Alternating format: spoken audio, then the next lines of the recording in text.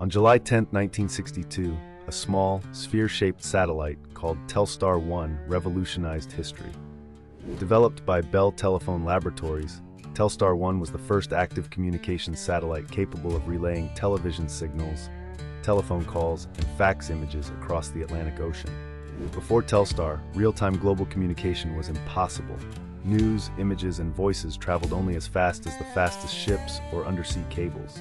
Telstar's successful relay of the first live television images between the United States and Europe stunned the world.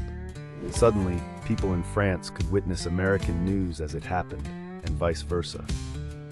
The satellite's 20-minute orbits meant only brief windows of transmission, but the impact was immediate and profound.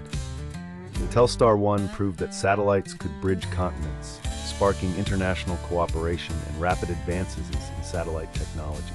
This single mission laid the groundwork for the global communication networks we rely on today. The world became smaller, and the foundation for our interconnected era was set.